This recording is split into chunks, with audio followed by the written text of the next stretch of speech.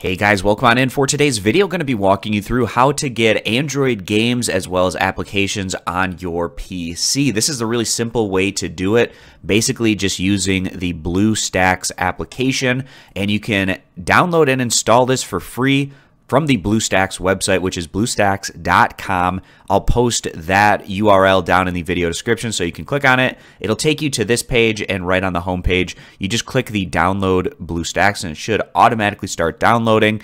And after you download it, of course, you're going to install it. And once the application is on your computer, just launch it, link up your Google Play account, and then you can go ahead and open the Google Play Store, and it's going to get you access to all of your favorite games and applications from Google Play. So this is a really simple, easy way to go about getting Android applications on your PC. Again, you get that by downloading the BlueStacks application over on their website, and I'll have a link down in the video description that you can access. So thanks guys for stopping on in. Consider subscribing for more. Hope to see you guys back here for future videos.